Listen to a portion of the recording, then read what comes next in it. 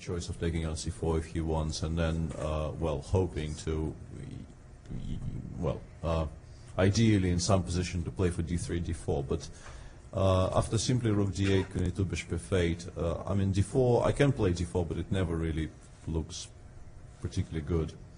Black has many obvious good reactions to it, so that wasn't very inviting. And I should have played h3 here, at least wait for one more move, because so far I think g6 is like the... Yeah.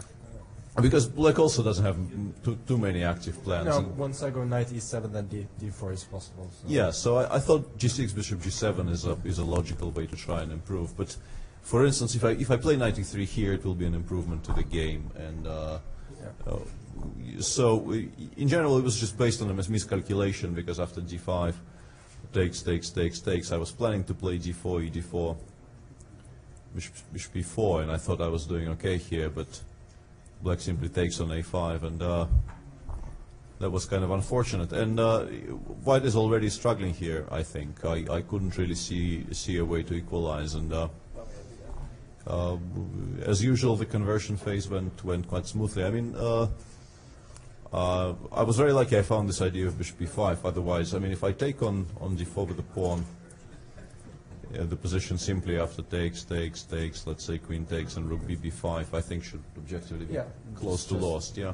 Because, I mean, both pawns are incredibly weak, and a5 seems to be falling straight away, frankly. So I was very happy I found this bishop d4 idea, and I'm not losing a piece here. But even this position is obviously incredibly unpleasant to play, and also with little time you're liable to miscalculate something. So after queen d5, it's possible I can continue somehow, but I found this idea, and I thought Black has to play queen e6 here for some reason. I mean, rook h8 is a nice little threat, but I only considered queen e6, after which I have options. I can play, perhaps even bishop takes g7 doesn't lose, I'm not sure, but it's possible bishop g7 is a legal move, and also I can play something like bishop f4 maybe, because queen e1, king h2, I will have queen f5 check. So game continues here, but after queen e4 I think I can just resign, because bishop takes f2 is a threat I can't really meet. So I don't know. I mean, after queen d5 perhaps some precise move continues the game, but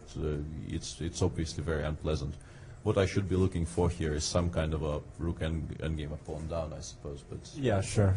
But I'm not even sure how to get a proper version, because I was hoping for f6 bishop d4. But here at least I will get some play, because the king side is compromised. But with the pawn on f7, I felt it should be losing. So not sure. I also have a question. In the moment, I think somewhere here, this was position. Did you consider the move bishop takes h3?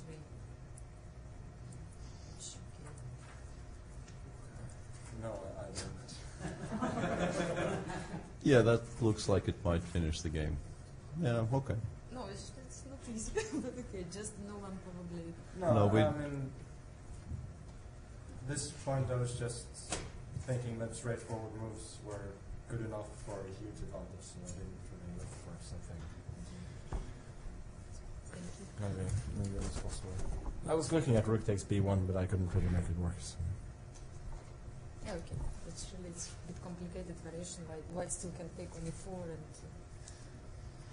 I don't know. I mean, obviously it's been misplayed before that, so just exactly how Black gets the most here, it's well, an interesting but theoretical point.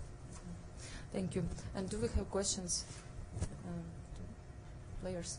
Actually, Magnus, how do you feel now after you have scored short victory in this tournament and leading in the tournament, at least until the game finished?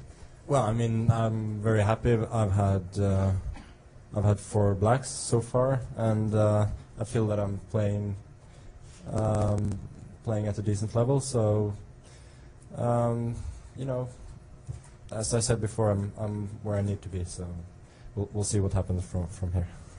Thank you. Any other question? No questions for today. Thank you very much for coming for the press conference.